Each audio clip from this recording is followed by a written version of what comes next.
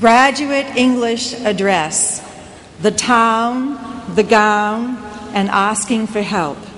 Candidate for the degree of Master in Public Administration, James Tingle. Cheered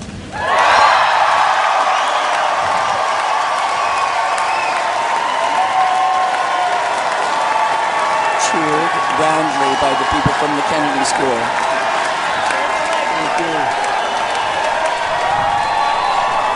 Thank you.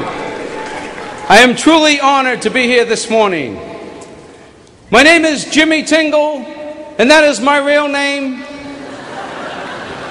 And I was born and raised right here in Cambridge, Massachusetts. I am an unlikely choice to give a commencement address at Harvard because, quite frankly, my friends, I am not a scholar, which will become increasingly more evident as I proceed. I'm a comedian by profession, and I started performing here in the Boston area in the early 1980s. Actually did street performing right out here in Harvard Square. I've traveled all over the world performing stand-up comedy. I don't want to brag, but 2 years ago, I performed in Europe.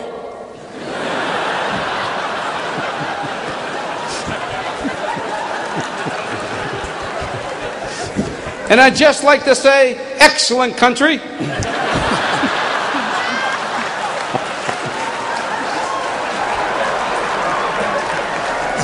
You know what's nice about being here this morning? You actually get that joke.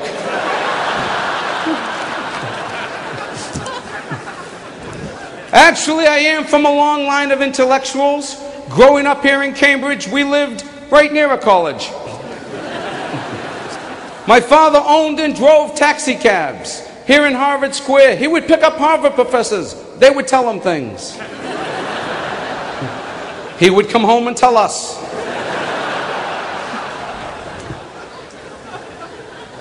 For generations, Harvard has given scholarships to students from Cambridge and students from all over the world who could meet the academic requirements. Starting in the 3rd grade, my dear sweet mother, who was here this morning, would say to me, Jimmy, if you study really hard, someday you could go to Harvard. By the 6th grade, she stopped telling me that.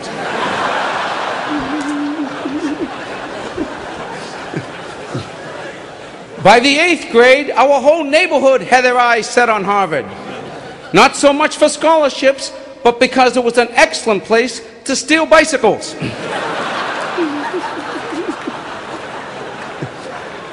I can remember running through this very yard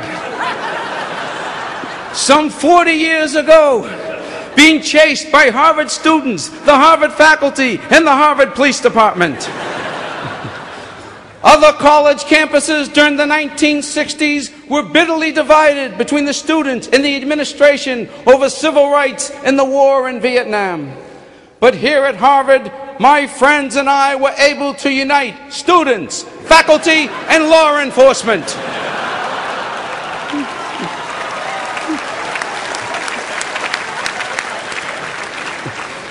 It was in this very yard that I had my first spiritual awakening. As I was running, I started to pray, please God, don't let me get caught. I'll never do it again. My mother will kill me. She always wanted me to go to Harvard. This isn't what she meant. And then I realized I was an altar boy. I was a Catholic. I should have been praying before I tried to take the bicycle. And I just want to say to the alumni gathered here this morning, on behalf of myself and all the other misguided youth of Cambridge and Greater Boston, who may have unjustifiably taken your bicycles, we're sorry. And to the graduates, many of you will go on to positions of great power and influence in business and politics and government. And the temptations to cut corners, to lie, to steal, to cheat will be formidable. My advice to you today is simply this. Ask for guidance before you commit the crime. Trust me, it is much less embarrassing to ask for help privately than to beg for forgiveness at graduation. And I am so grateful that the petty crimes of my youth were not successful. For had my dishonest behavior been rewarded, I may not be with you here today. My life may have taken a different turn, and I could have ended up on Wall Street.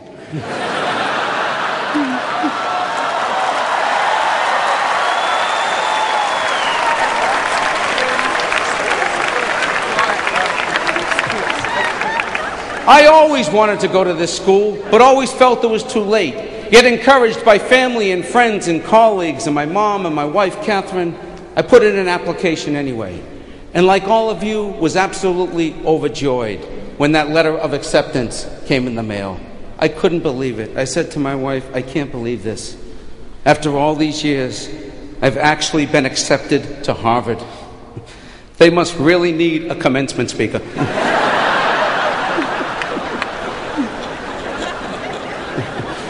And this entire year, people have asked me, Jimmy, why would a comedian want to go to Harvard? The same reason all of you wanted to go to Harvard. We got in.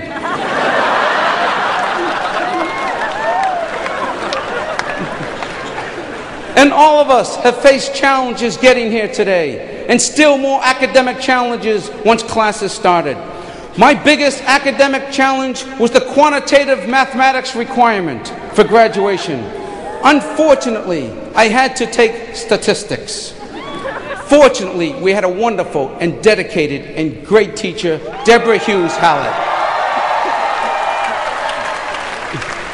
who was kind enough to arrange extra help sessions for students who were struggling with the material. I went to every single extra help session she offered. And it was always a very familiar scenario. Me and 19 students from other countries. Countries often in conflict with one another. India and Pakistan, Turkey and Greece, Israelis and Palestinians, all of us helping one another, all of us learning from one another, all of us supporting one another across racial, ethnic, and religious lines. And I say this as a native Bostonian, all of us with English as a second language.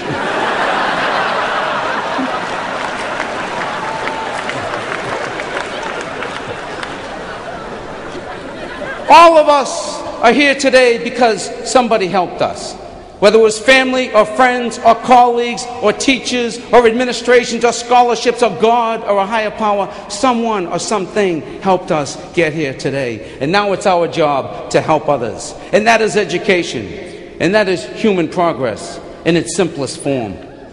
And I believe very, very strongly, that with the right amount of physical, spiritual, and intellectual help, almost anything in this world is possible. All of the students in those extra help sessions passed those courses. Some of those students actually got an A in statistics. I personally got a B, which for me was a miracle. Actually, in the spirit of honesty, a B minus. Which was a minor miracle. But if I could get the help that I needed to get a B minus in statistics, in quantitative mathematics, at graduate school, at Harvard, there is hope for world peace. Thank you, thank you, thank you.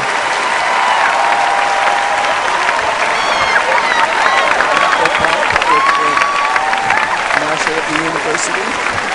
I don't think I've ever heard anything quite like that. No, I'm not even to Jackie O'Neill, another Canadian.